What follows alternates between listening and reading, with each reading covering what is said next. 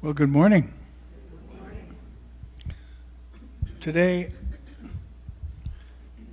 Reverend Alice is going to talk about finances. Let it flow.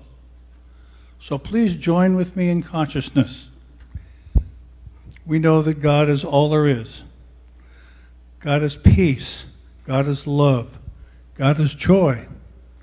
God is abundance. We live in a universe of infinite abundance of every form of wealth, love, health, financial, freedom, creativity, and more.